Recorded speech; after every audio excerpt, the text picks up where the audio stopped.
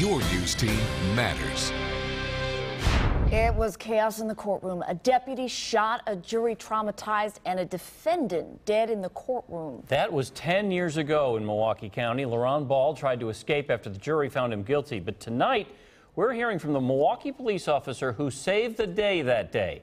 Our Brett Bagansky has the heroic story you'll see only on Fox 6.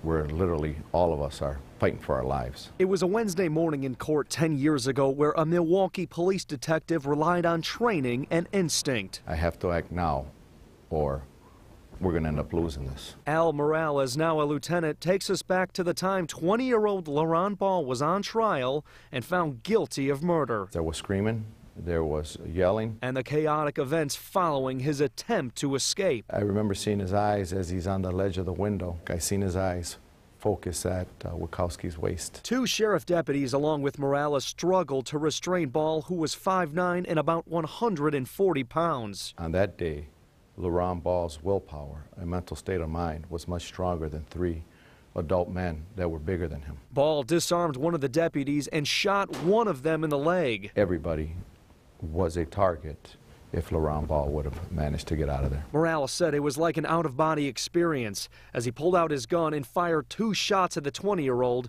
but it wasn't over. It's like he wasn't hit. He continued to fight. Morales' gun also jammed. At the time, deputies lost control of Ball, who this time had his hands full. He had 2 guns on him as he's now turning to face me. Morales cleared his gun, fired 2 more shots, this time in the head, which killed Ball in the courtroom. For a split second there, you're thinking, this is just a dream. It changed Morales' life forever, and today is constantly reminding officers why it's important to stay healthy and to take their police training seriously. That's what's going to determine how successful you are if you do come in contact with a situation like this. And since this incident took place, there have been changes to security in Milwaukee County courtrooms.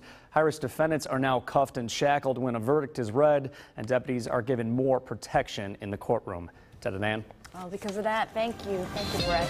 It's hard to believe, but tomorrow, for record-keeping purposes,